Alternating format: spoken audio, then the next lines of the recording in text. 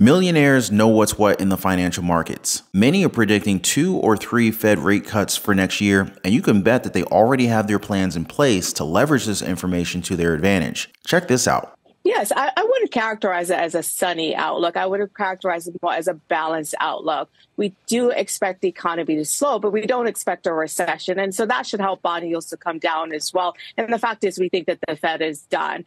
We are also looking for a recovery in corporate earnings. We saw that starting to happen with the third quarter reporting season. We think that continues into 2024. We're looking for about 9% EPS growth for next year. And that should help to support the market to continue to move higher from here. And then with bond yields coming down and the Fed ending its hiking cycle and probably pivoting to cut sometime by the time we get to the middle of it next year, that should help alleviate some pressures off of equity markets valuation. And so we think that this market can go higher towards 4,700 for next year. So yeah, apart from staying up to date on the latest financial happenings, have you guys ever wondered what sets millionaires apart? It's not just about the money, but the game-changing habits that they swear by. These folks don't just stumble upon success. They cultivate habits that really become their secret sauce. Picture disciplined routines, relentless perseverance, and a mindset that's all about growth and improvement. These habits aren't just about piling up cash. They're a roadmap to financial freedom and the life most of us dream about. So grab a coffee and let's dive into the habits that can turn your aspirations into a reality. Habit number 1, wake up early. Rich people do things differently than the average person.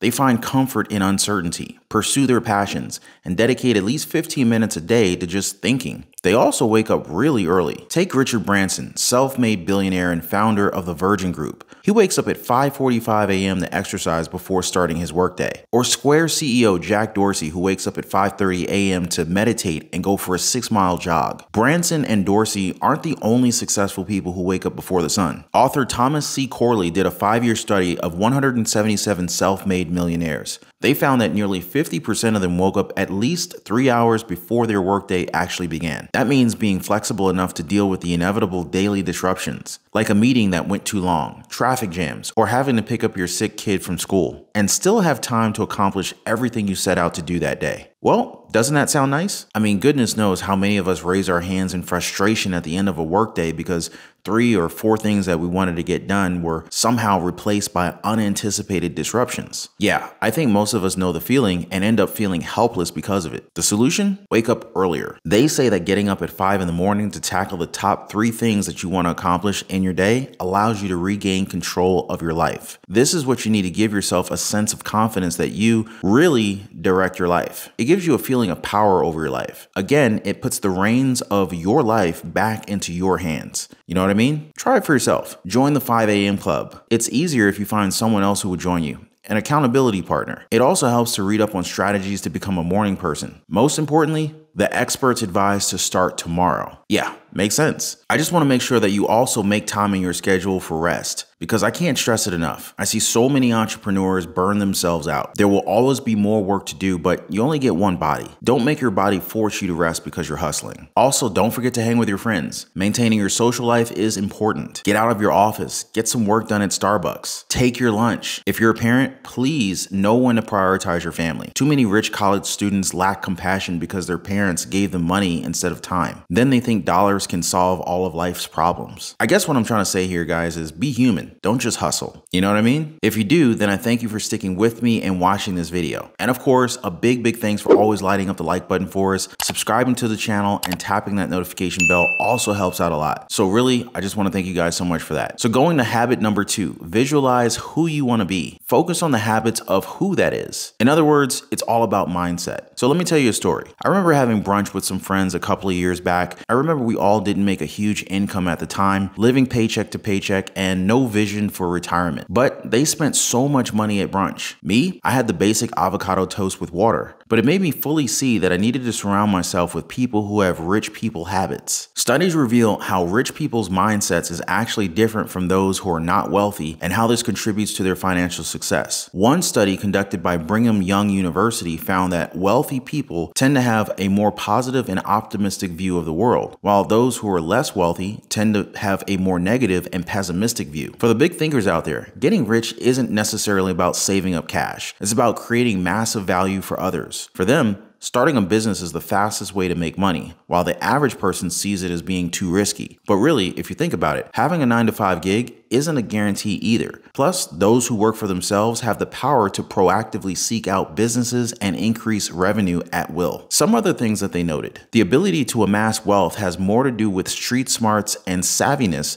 than the ability to memorize information and excel on exams. Building wealth takes a team effort, while the average person sees it as an individual effort. Who you surround yourself with has more of an effect on your net worth than you may think. The wealthy see making money as simple, but not necessarily easy. Money flows from ideas and problem solving, which are skills that can be learned and developed. They also believe that creative thinking is the highest paid skill in the world. As for investing, studies have shown that wealthy people tend to have a long-term view and a focus on creating diversified portfolios that generate consistent returns over time. Really, just a self-sufficiency and building multiple streams of income type of mindset. They think of money as a positive tool that has the power to create freedom and opportunity for themselves and their families. They also work for fulfillment rather than solely for money. That means focusing on work with the most fulfillment potential is the best strategy for building wealth. For wealthy people, time isn't just gold, it's the whole treasure chest. Wealthy people see time as super important because once it's gone for good, and you can't make any more. They know that they have a limited amount of time to reach their goals, so they use every moment wisely. They're also trying to manage their time well and focus on what really matters. And yeah, many of them are early birds. Many regular people have a file in their minds that includes both the positives and the negatives of being wealthy. But rich people are crystal clear. They really want to be wealthy. They're fully committed to making and keeping their money, doing whatever it takes as long as it's legal and ethical. So yeah, guys, mindset. While there's no one-size-fits-all way to get rich, thinking like the wealthy definitely won't hurt you in your journey to financial freedom and success. Now, this is the part where I want to warn you about bad habits, because habit number 3 is taking stock of your bad habits that are not serving you. Really, just anything that's holding you back. You got to kick it to the curb.